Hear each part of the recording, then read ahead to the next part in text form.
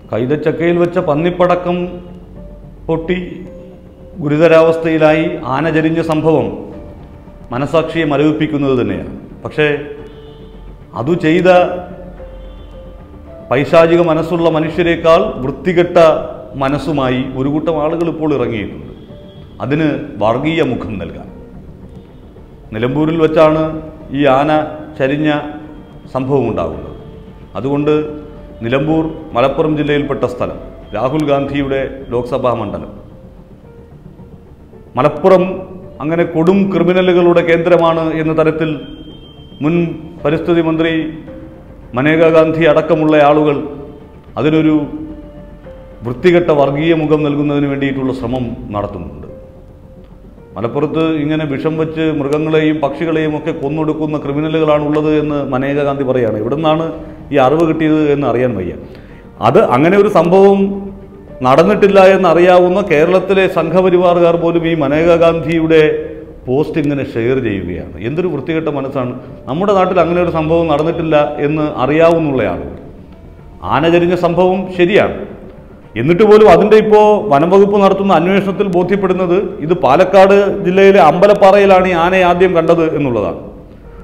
അവിടെ എവിടെയോ വച്ച് വനമേഖലയ്ക്ക് വനമേഖലയിൽ തോട്ടവുമായി ബന്ധപ്പെട്ടുള്ള മേഖലകളിൽ എവിടെയോ വച്ച് ആനയ്ക്ക് ഈ പടക്കം നിറച്ചിരിക്കുന്ന പൈനാപ്പിൾ കഴിച്ച് അപകടമുണ്ടാവുകയും അതിനുശേഷം അത് കിലോമീറ്ററുകൾ സഞ്ചരിച്ച് ഈ നിലമ്പൂരിലെ ചരിഞ്ഞ മേഖലയിൽ എത്തുകയും ചെയ്തു എന്നാണ് ഇപ്പോൾ വനംവകുപ്പ് തന്നെ കണ്ടെത്തിയിരിക്കുന്നത്. പക്ഷെ മനേകാ ഗാന്ധിയും സംഘപരിവാറുകാരും കണ്ടെത്തിയിരിക്കുന്നത് ഈ ആന മലപ്പുറം ജില്ലയിലെ ക്രൂരത കൊണ്ടാണ് മരിച്ചത് എന്നുള്ളതാണ്. എങ്ങനെയാണെന്ന് മനസ്സിലാവുന്നില്ല. എന്നിട്ട് ഇതിന് വർഗീയ നിറം കൊടുക്കുന്നതിന് വേണ്ടി നടത്തുന്ന ശ്രമങ്ങളാണ്. മലപ്പുറം ജില്ലയുടെ മാപ്പൊക്കെ ഉപയോഗിച്ച് അവിടെ 87% ജനങ്ങൾ മുസ്ലിങ്ങളാണ്. അങ്ങനെ മുസ്ലിങ്ങൾ കൂടുതലുള്ളത് കൊണ്ടാണ് അവിടെ ആന ആക്രമിക്കപ്പെടുന്നത് എന്നൊക്കെ തരത്തിലുള്ള വൃത്തികെട്ട പ്രചരണം നടത്തുന്നവരെ എന്തു പറയാനാണ്? ആനയ്ക്ക് ആ പന്നിപ്പടക്കം നിറച്ച പൈനാപ്പിൾ കൊടുത്തവനേക്കാൾ പൈശാചികമായ മനസ്സാണ് അവർക്കുള്ളത് എന്ന് പറയാതിരിക്കാനാകുന്നില്ല. രാജ്യം മുഴുവൻ അല്ലെങ്കിൽ ലോകം മുഴുവൻ ആ ആന ചരിഞ്ഞതിൻ്റെ, ആനയ്ക്ക് സംഭവിച്ച ദാരുണാന്ത്യത്തിൻ്റെ വേദന തിരിച്ചറിയുന്ന മനുഷ്യർ തന്നെയാണ്.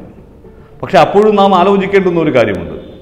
ഇത് സംഭവിക്കുന്നതിന് പിന്നിൽ നിരന്തരമായി നമ്മുടെ വനമേഖലയോട് ചേർന്നുള്ള ഇടങ്ങളിൽ മനുഷ്യരും മൃഗങ്ങളും തമ്മിൽ നടക്കുന്ന ഒരു വലിയ സംഘട്ടനത്തിൻ്റെ ബാക്കിപത്രമുണ്ട്. അത് നമ്മൾ തിരിച്ചറിയപ്പെടാതെ പോകുന്നുണ്ട്. തങ്ങൾ കഷ്ടപ്പെട്ടുണ്ടാക്കുന്ന തങ്ങളുടെ കൃഷിയിടങ്ങളിലേക്ക് കടന്നു വരുന്ന പന്നികളെയും ആനകളെയും മറ്റ് മൃഗങ്ങളെയും ഒക്കെ വിരട്ടി ഓടിക്കാൻ കർഷകർ കാലാകാലങ്ങളായി നടപടികൾ എടുത്തുകൊണ്ടിരിക്കുന്നുണ്ട്.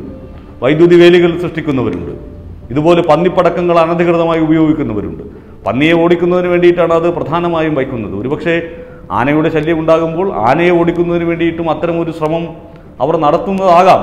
പൈനാപ്പിളിൻ്റെ മധുരം തേടി ആന എത്തുമ്പോൾ അതിനകത്ത് ചതിയുണ്ടായിരുന്നു എന്ന് അതിന് തിരിച്ചറിയാൻ കഴിയാതെ പോയത് പക്ഷേ ഞെട്ടിപ്പിക്കുന്ന ഒരു സംഭവമായി നമ്മുടെ മുന്നിൽ നിൽക്കുന്നു. അത്തരമൊരു സംഭവം ഇതുവരെ കേരളത്തിൻ്റെ ചരിത്രത്തിൽ റിപ്പോർട്ട് ചെയ്തിട്ടില്ല. ആദ്യമായാണ് ഇങ്ങനെ പൈനാപ്പിളിനുള്ളിൽ പന്നിപ്പടക്കം വെച്ച് അതൊരു ആനയ്ക്ക് അപകടകരമാകുന്ന സ്ഥിതിയിലേക്ക് എത്തുന്നതിലേക്ക് വന്നിട്ടുള്ളത്. അങ്ങനെ ആനയുടെ ഈ ദാരുണാന്ത്യത്തിൽ നമ്മൾ സഹതപിക്കുമ്പോൾ മനുഷ്യനും മൃഗങ്ങളും തമ്മിൽ ഈ കൃഷിയിടങ്ങളുമായി ബന്ധപ്പെട്ട് നടക്കുന്ന ആ വലിയ സംഘർഷത്തിൻ്റെ കഥകൾ കൂടി, അതിൻ്റെ പൊരുൾ കൂടി നമ്മൾ തിരിച്ചറിയേണ്ടതുണ്ട്. കൃഷിയിടങ്ങൾ സംരക്ഷിക്കപ്പെടേണ്ടതുണ്ട് എന്ന കർഷകൻ്റെ ബാധ്യത ഒരു വശത്ത്, മറുവശത്ത് അന്നം തേടി കാട്ടിൽ നിന്ന് പുറത്തേക്ക് ഇറങ്ങേണ്ടി വരുന്ന മൃഗങ്ങളുടെ ദൈന്യാവസ്ഥ, ആ മൃഗങ്ങൾക്ക് നേരിടേണ്ടി വരുന്ന കൊടും ക്രൂരത ഇതാദ്യമല്ല എന്ന തിരിച്ചറിവ്. അത് കേരളത്തിൽ മാത്രമല്ല, എല്ലായിടത്തും മനുഷ്യരും മൃഗങ്ങളും തമ്മിലുള്ള ആ സംഘർഷം, പ്രത്യേകിച്ച് കർഷകരും മൃഗങ്ങളും തമ്മിലുള്ള സംഘർഷം മൃഗങ്ങളുള്ള മേഖലയിലൊക്കെ സംഭവിച്ചു കൊണ്ടേയിരിക്കുന്നു. കാരണം കർഷകന് അവൻ്റെ കൃഷിയിടങ്ങൾ ഒരിക്കലും നഷ്ടപ്പെടുത്താൻ സാധിക്കുകയില്ലല്ലോ. പിന്നെ ആനയോട് നമ്മൾ ഈ സ്നേഹം കാണിക്കുമ്പോൾ തന്നെ ആനയോട് കാട്ടുന്ന, ആനയെ കാട്ടാനയെ നാട്ടാനയാക്കി ആ നാട്ടാനയോട് കാട്ടുന്ന ക്രൂരതകളുടെ കഥകൾ 1000 വട്ടം നമ്മൾ കേട്ടുമറന്നിട്ടുള്ളതാണ്. അപ്പോൾ എല്ലായിടത്തും ക്രൂരതകൾ നിറഞ്ഞു നിൽക്കുന്നുണ്ട്. മനുഷ്യനും മൃഗങ്ങളോടുള്ള ക്രൂരതയുടെ കഥകൾ നമ്മൾ എപ്പോഴും കേട്ടുകൊണ്ടിരിക്കുന്നു, ഇനിയും കേൾക്കാനിരിക്കുന്നു. ആന ഗർഭിണിയാണ്, ആനയ്ക്ക് സംഭവിച്ചത് ദാരുണാന്ത്യമാണ്. അത് ചെയ്തവൻ വലിയ കുറ്റമാണ് ചെയ്തത്. അവൻ്റെ മനസ്സ് ക്രൂര മനസ്സാണ് എന്നുള്ള യാഥാർത്ഥ്യങ്ങളൊക്കെ നിൽക്കുമ്പോൾ നമ്മൾ ഇതുമാത്രമാണ് ക്രൂരത എന്നുള്ള ചിന്തയിൽ നമ്മുടെ മനോവികാരത്തെ തിരിച്ചുവിട്ടുകൊണ്ടിരിക്കുകയാണ്. ആ മനോവികാരത്തെ തിരിച്ചുവിടുന്നതിനിടയിൽ അതിനൊരു വർഗീയ നിറം നൽകാനുള്ള കുത്സിതമായ ശ്രമം കൂടി ഉണ്ടായിക്കൊണ്ടിരിക്കുകയാണ്. അതൊക്കെയാണ് എതിർക്കപ്പെടേണ്ടത്.